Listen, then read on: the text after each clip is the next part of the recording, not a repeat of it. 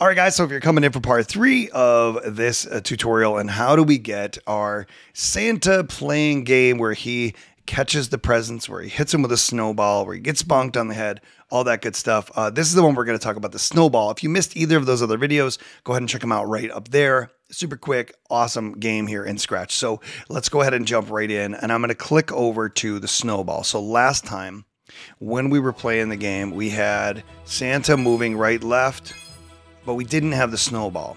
We coded in the sound where it bonks him on the head, where it crushes, right? Okay, so I'm gonna stop that. How do we get the snowball? So where am I? There we are.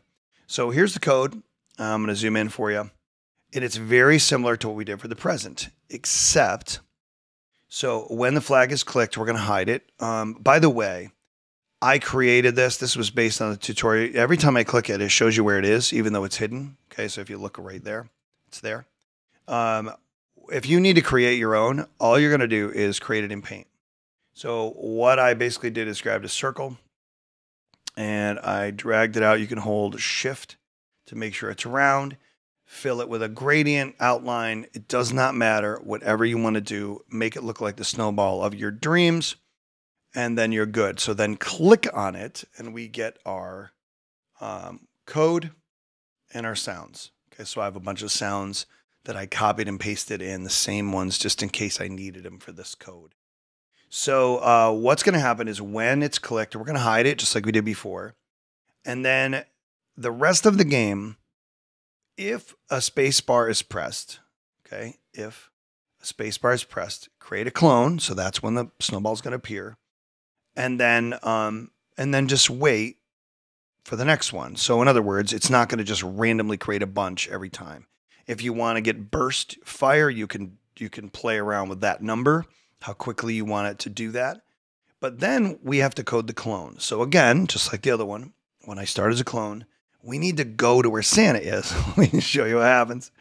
If we don't have that block in there and we move Santa around, let's just go ahead and play. You can guess. Look, not a very realistic game, right? So we need that piece of code.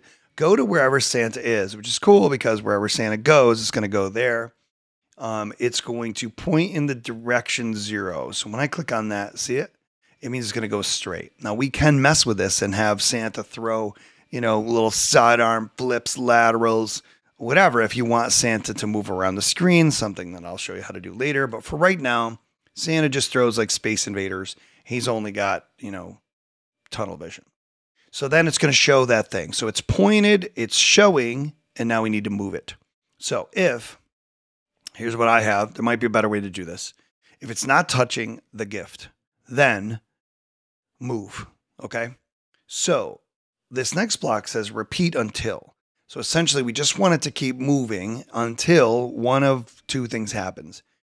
It gets to the edge of the screen or it hits the present. In that case, so repeat until it's touching the edge or it's touching the gift, and it's going to move 10 steps. Okay. And then when that happens, delete. I think I just figured out why my snowballs don't delete. So let's try this. You might be able to I haven't been able to solve this. Why my snowballs aren't deleting. And I think I just figured it out. It's because of that or statement. Not 100% sure how to fix it yet, but maybe I need to separate that out. Repeat until it's touching the edge, move 10 steps, repeat until it's touching a gift. I don't know. I'll play around with it, but that's definitely the problem. I just need to find the solution. If you can throw it in the comments, that would be awesome. You can help each other out here. So essentially all that it's doing is when it hits the gift, if you remember in the last video, we coded that sound. And now all Santa does when we hit a space bar is he forms a snowball, and then that snowball goes straight, depending on where he is. So we're just shooting it straight up and down. And that's it for the snowball. That's all we need. So in the next video, I'm going to show you what I did with the Christmas trees for like kind of giving Santa health back.